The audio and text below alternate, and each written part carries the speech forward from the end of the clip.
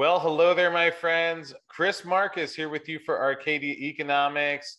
And today's video is a bit of silver stock mining news because, as you see here, Sierra Madre Gold and Silver has agreed to acquire the La Guitarra silver gold mine in Mexico from First Majestic.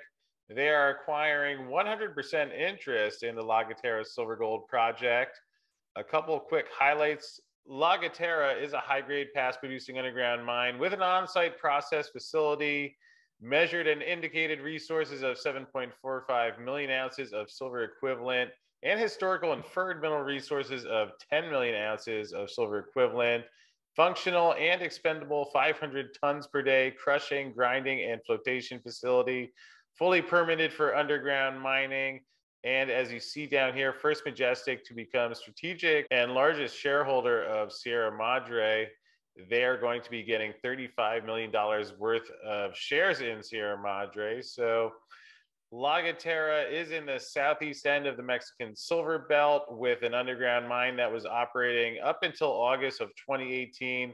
Past production in the order of 1 to 1.5 million silver equivalent ounces between 2015 and 2018, and the current infrastructure includes 2 underground centers, the 500 tons per day flotation mill, and permitted tailing facilities. Sierra Madre will acquire all of the issued and outstanding shares of La Guitarra, and Sierra Madre will issue to First Majestic 69 million Sierra Madre common shares at a deemed price of 65 cents. So that's an aggregate value of 35 million. Here's a comment from Alex Langer, who we've been fortunate to have on the show several times. Look forward to getting an update from him again soon. This acquisition of the fully permitted La Guitarra mine, the underground mine, and the 500 tons per day mill will advance Sierra Madre towards its goal of becoming a mid-tier precious metals company.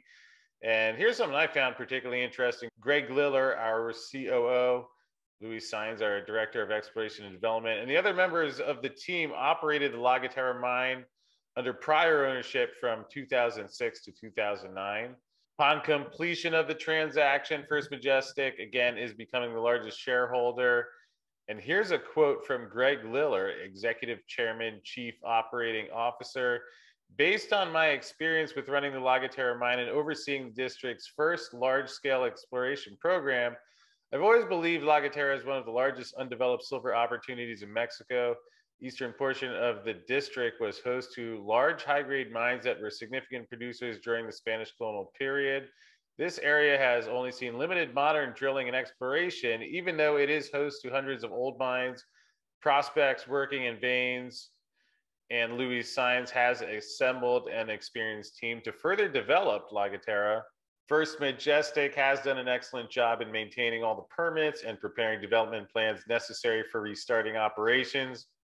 Company has a 3-pronged approach to restarting production, including district-scale exploration and mine development program, completing the 43-101, and reprocessing the existing tailings. So that is the news on the deal. You can find out more about that on Sierra Madre Gold and Silver.com or also at First Majestic Silver.